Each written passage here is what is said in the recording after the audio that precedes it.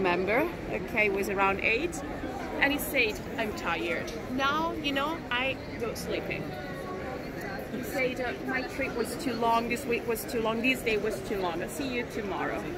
And part of the family of the Pope is Italian. That's the reason, because he speaks in Italian fluently. And when he came also, it was the one that he said goodbye, saying, Buonanotte, good night everybody. I always like that part. He's amazing.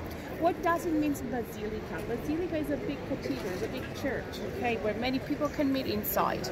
And this basilica is very special because it was built where is the tomb of Saint Peter, one of the first Christian people crucified in this area in the 1st century AD. One of the most important information about the basilica that you can visit today is not the original basilica anymore. This is the second basilica, rebuilt in 1600s, because the first basilica, do you remember the tombs that we could see inside the sarcophagi, was built with Constantine the Great when he gave freedom to Christian people. But in 1600s, the Pope said, the previous basilica is too small.